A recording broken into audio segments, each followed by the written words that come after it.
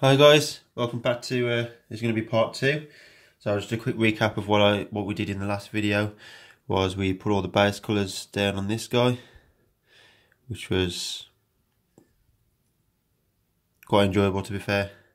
I'm enjoying painting this model so far. So I've got all the base colours down. Now all we're going to do is this is the first part where I'm going to start painting some of the arms and head, because we are painting the skin. So wild flesh is our first colour for this. I do skin in a different kind of manner than what normally people would do it. I would put my base where normally people would put the base down, then the wash.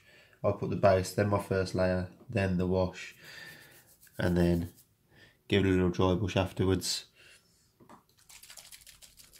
For me, that gives a better effect than the other way around. And again, it's all on personal preference. You just do what you like. That's the whole point of this hobby.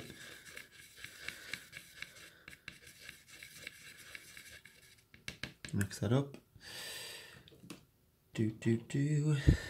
So, what you're going to do, base coat to any skin areas. So that's going to be in here where the neck is.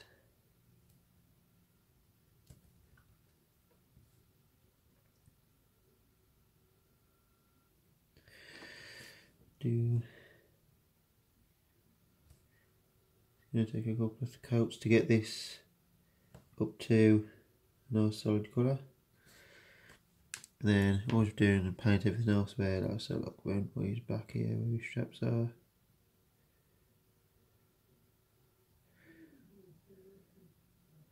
And as I say, all you do is paint. I've put these on cocktail sticks just for ease of painting, so I don't get like, because normally when you got your fingers, there's normally some oil on your fingers or something, and it causes paint to come off.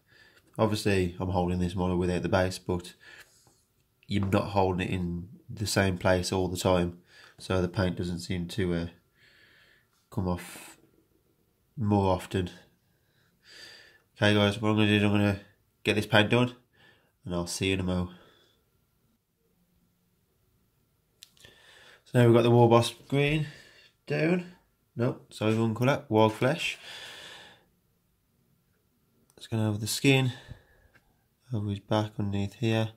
Can't really see it's too dark at the moment. Just change the brightness. Focus in there.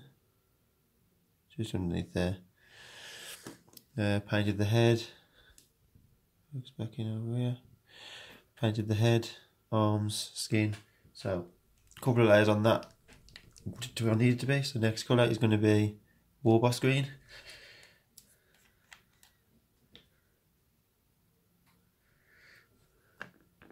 This colour I get through like nobody's business.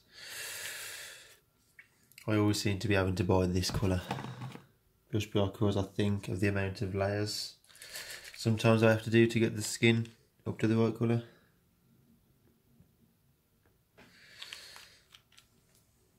Feels like it's the only colour paint that I actually ever buy. Got to mix that up.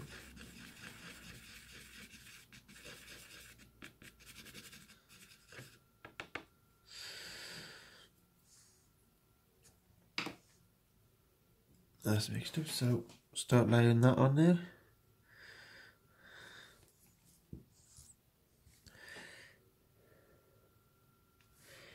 In the same manner as we did the last one,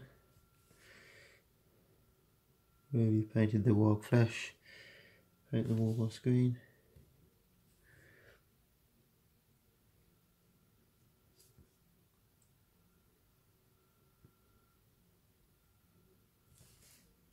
This is actually going down surprisingly better than normal.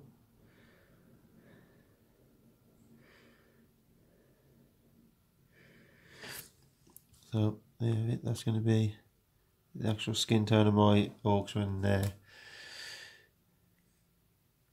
done. So I'll get back to you guys. Right, that's that one done. So while we leave that to dry, that's still drying at the moment, the second layer, what we're going to do now is we're going to use Cadian Flesh Tone for the boar's actual facial front. Nothing to do with the horns or anything, just his just his face, just the skin on his face.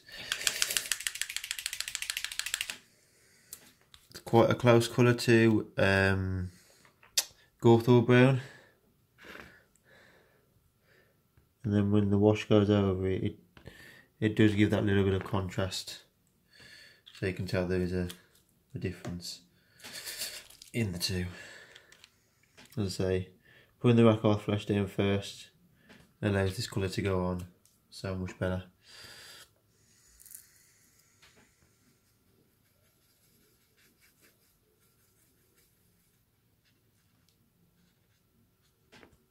No, that's a bit too thin.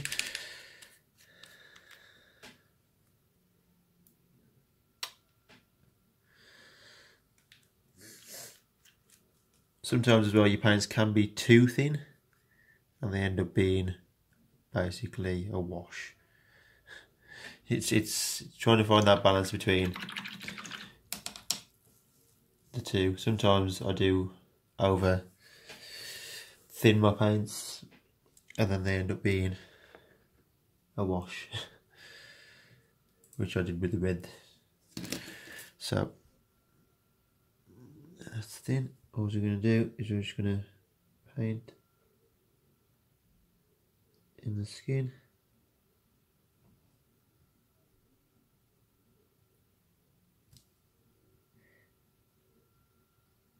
Between the Rakarth flesh and where the Gawthor Brown meets when I did the Rakarth flesh layer, I tried to feather it just so that when I put so I used my brush and I just went like that and just stroked across the edge, so that means when I come to do the wash there's not so much of a broad transition between the two colours. So it actually looks like the fur is coming from his face and not just a line across his face.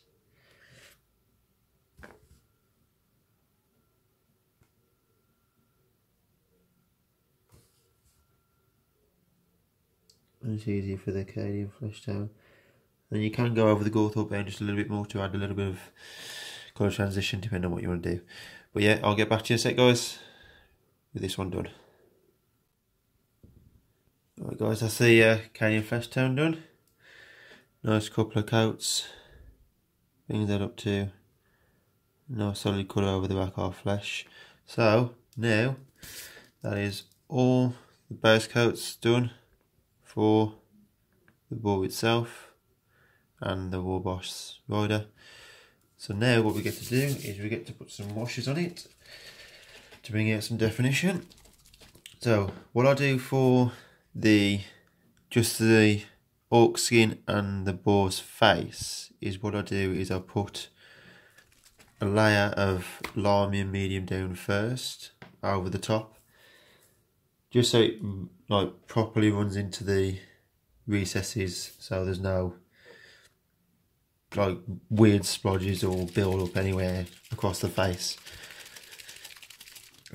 So the colour we use for the first shade is Agaxethate. That's going to go over the face, horns, body, saddles, leather, wolf pelt, any other fur, any other skulls, bones, that sort of thing. So get your lime in medium.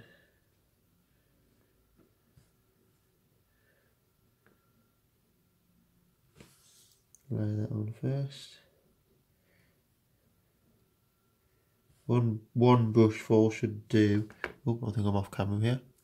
Sorry guys. One brush full should do the entirety of the face. Enough for you to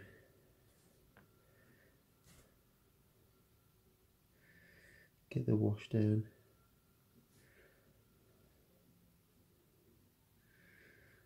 If not, just put a little bit more, not too much. You don't want to drench the thing, otherwise it'll just run everywhere.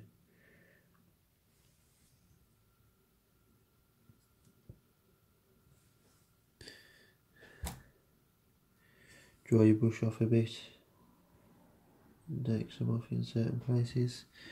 And what you do, go straight to your wash.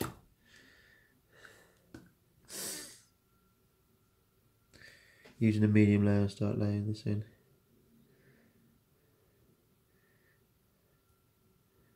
And then it should run smoothly into the deepest of crevices and not like layer up on the bulky parts of the skin.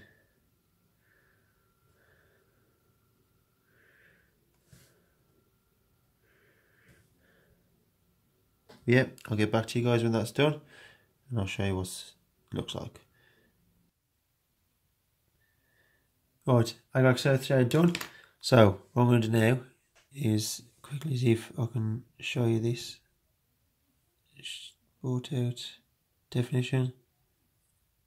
Can't see too well, but I'll put some still pics at the end just so you can see in more detail.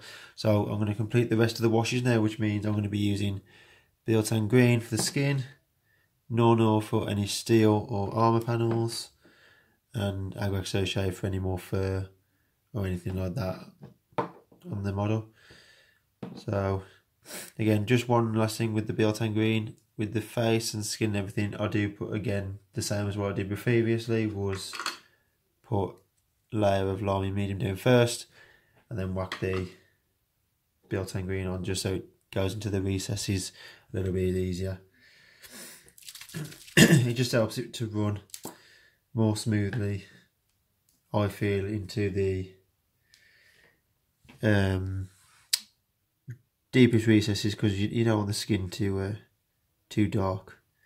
Keeps it quite light afterwards. So, wash is a pretty straightforward step, pretty simple, pretty quick as well. So I'll complete this off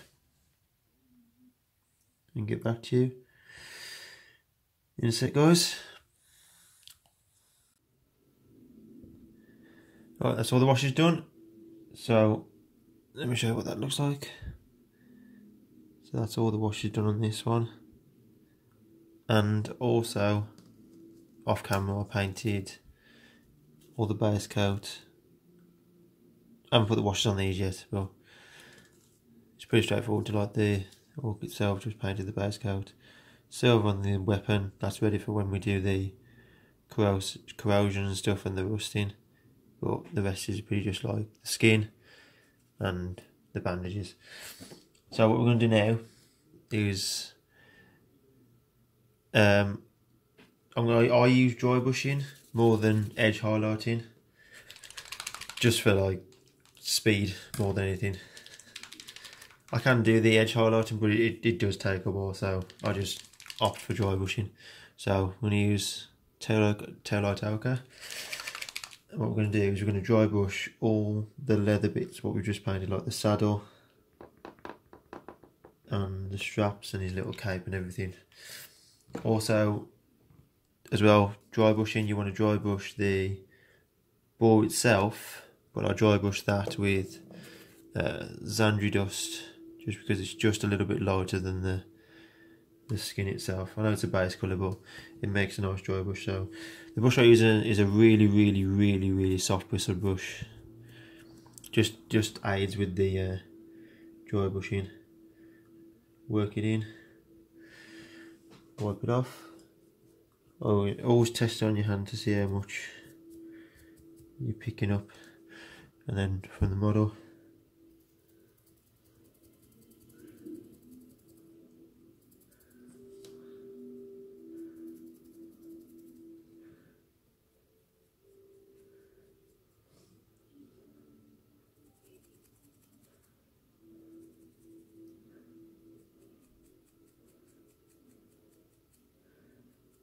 So I say use a soft bristle one because the paint seems to, I don't know, but it seems to like stick to the edges. Can't miss it too well. But yeah, it does stick to the edges a lot better, and you will see a more softer softer highlight than what the like hard bristle brushes.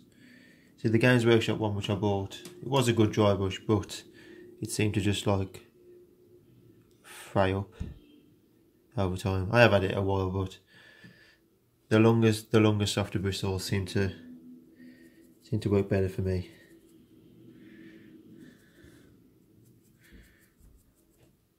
Yeah, I'll get back to you when that's done, guys. Alright, that's the dry brushing done. Hope you can see some of the subtle highlights on the fur and stuff.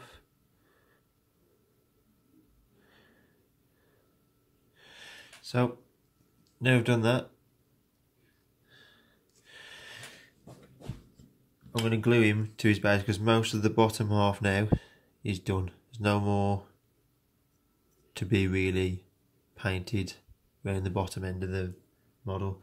So what I did, obviously, when I base coated this, spray went onto the bottom of the feet. So all I did, get a bit of sandpaper, and I'm just sanding the bits off on the bottom. You're not going to get, I can't get it all off because of the way the feet go, and I don't want to lose the level of the feet, so I'm just going to leave it at that. There's enough plastic contact on each end, and then all I'll do is, obviously my Ultron snow bases, so paint the bits around the edge, because obviously I wouldn't be able, if I want to put him on there like that, it'd be difficult to get underneath the chain. I don't want to mess up the paint I've already put on there, so I'll paint enough of it to cover underneath where I can't get to. Then a few dabs of glue, 1, 2, 3 and 4. Place him down, line him up where you need to get him.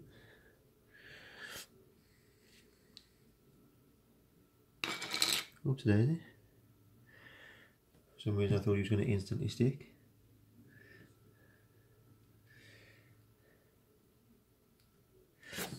And then just let that dry. In the meantime, I'll leave drying over there. I'll show you what you've got to do with the weapons. The typhus corrosion of the weapon. Grab a pretty rubbish brush, one of your old brushes you're not too bothered about, because this has got like bits in and stuff. And then just where you're going to paint any lead belcher on the weapons, just paste this on.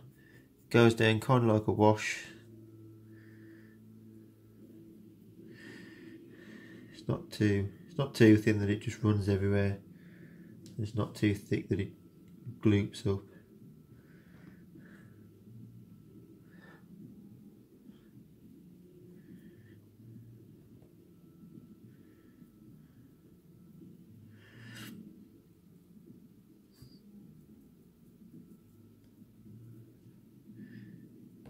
Yep, and then just do that on any weapons you have. I'm not saying you have to do this for the weapons, this is just what I do. Just gives them a more rusty look, as though they've been battle worn and stuff. Yeah, I'll do the other one, and then I'll get back to you when this guy's glued and dried to his base, and we'll go from there. See you in a sec, guys. Right guys, that's him glued to his base, and the typhus corrosion on the weapons.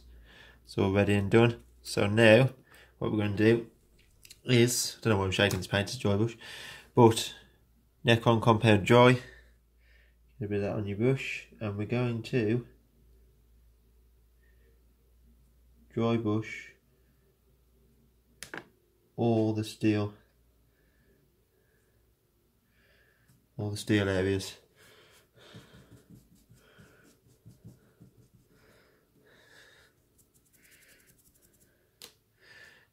So that includes all chainmail, all the armour plates.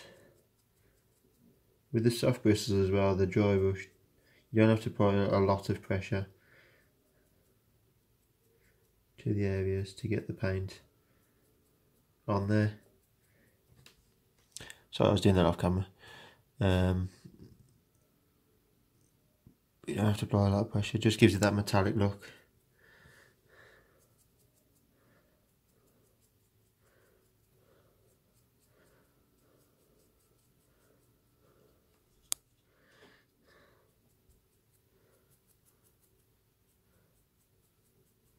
Try and get most of the rivets as much as you can, because they're going to be the ones where they're most silver.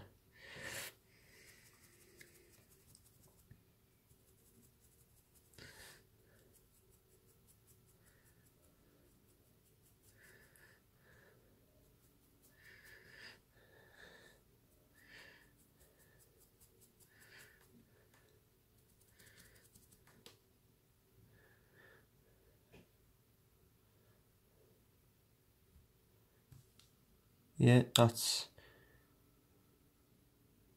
going to be pretty straightforward, really. Right, I'll finish that off and I'll get back to you.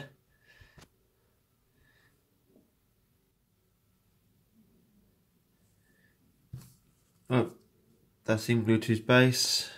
Finish that off. I've just painted the white. It's not a very great coat, but the snow's going to go over that anyway, so I'm not too worried about that. Put the washers on the skin and everything now. Now, what we're going to do is we're going to dry brush Scarsnick green onto the skin, same as what we did before.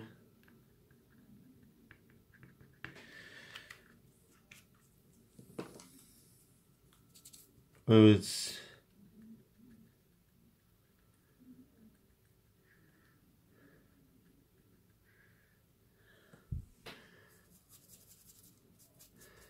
get that off your brush. Test it on your hand so there's not too much, and then just little soft strokes,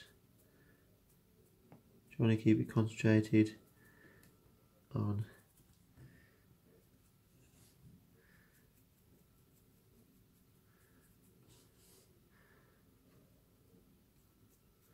the actual face itself. Oh, that's going to be hard to zoom in on.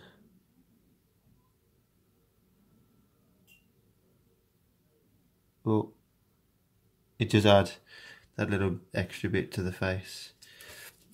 So what I'll do is I'll finish this off. We're quite close to finishing now, there's not much left. A couple more little bits, last little details. A couple more dry brushes. And then it's glued in together. And then I'll show you some still pics at the end, guys. Right, so now what we're going to do is now we are going to focus on the weapons, because after the weapons are done now, all it is literally just the eyes, teeth, last little fine little bits, nothing major after this. So, Riser Rust or Riser Rust, whatever it's pronounced, and Necron Compound is going to be the two colours for this.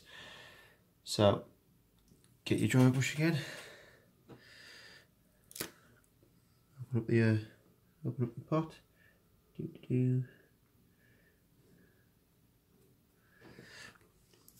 Take it off. Then with the weapon and start working this paint. Oh, I think I took a bit too much off the brush for that one.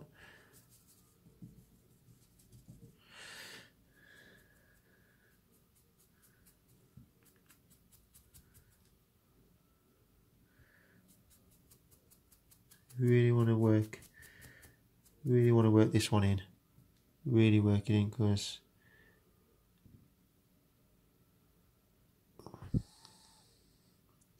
can't focus on this little piece. Can I focus? It adds more of a. It's not focusing at all. There we go. That rusted look onto the blade. Zoom the focus back out again. So just build this up until you feel that you're happy with it. and then do the same thing, a bit lighter with the second one with neck on compound. Do it again. So wait for this one. Oh, it's dry anyway because it's dry brush, but wait for this one to finish, and then go over with the second layer of neck on compound, and then you'll have your rusted weapons. I'll get back to you in a sec, guys. Alright guys, now we're just going to finish this model off. So what I did off camera, what I did is I just put my snow down on my base, put the rimming on the base just with some black, painted the eyes, nothing, can't really see there, but finished off the teeth, eyes in there. Anything else, finish off claws on.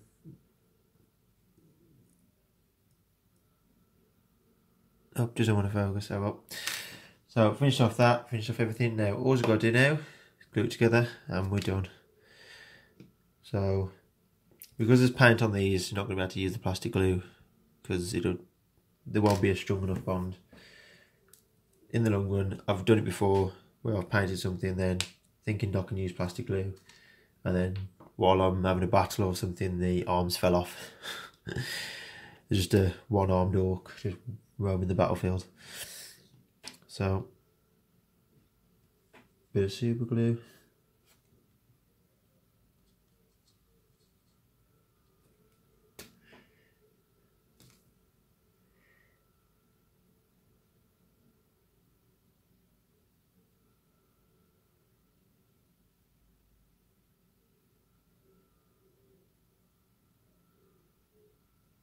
See if this one's to hold.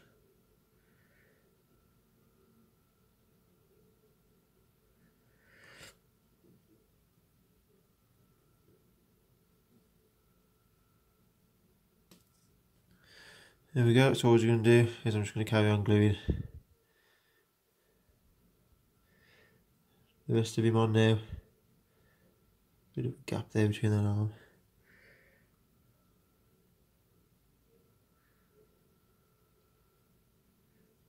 Okay, so I've glued the arm on the wrong way.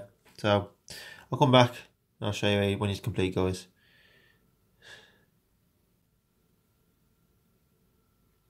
Okay guys, that's him completely glued together now, and actually glued the arm on right this time. So let's zoom him in here. That's him complete, all glued together. I will put some still pics up for him at the end. But yeah, really fun model to paint. A lot of detail within the model itself. And just let me know in the comments what you think, any improvements or suggestions. But that's my colour scheme. I will be uploading any more videos like this, so if you could leave a like and subscribe, that would be much appreciated. And I'll catch you again next time, guys.